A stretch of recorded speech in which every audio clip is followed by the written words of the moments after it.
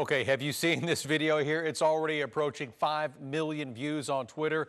A junior college game west of Fort Worth came to an abrupt end, you could say, yesterday when a pitcher took out a hitter following a home run. North Central has taken the lead here in game one.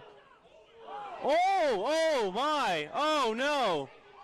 Oh, well, no. The batter there is from our area, and ABC 13 reporter Chaz Miller tells us he, too, is one of the many being suspended as a result of the incident.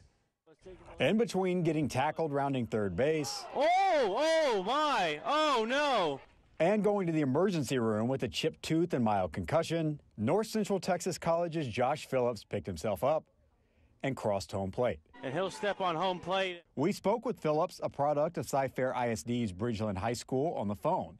He declined to appear on camera, but did admit to saying something to Weatherford College pitcher Owen Woodward before he was tackled, which is why, when suspensions were handed down today by the North Texas Junior College Athletic Conference, Phillips was included.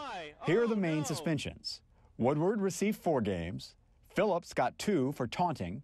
And because so many members of the North Central Texas College team rushed the field following the incident, any player who was in the dugout or bullpen received 2 games as well. If they can't field a team those 2 games, they'll have to forfeit. That was out of nowhere. As for the man whose voice you hear announcing that tackle, his name is Caleb Galvan.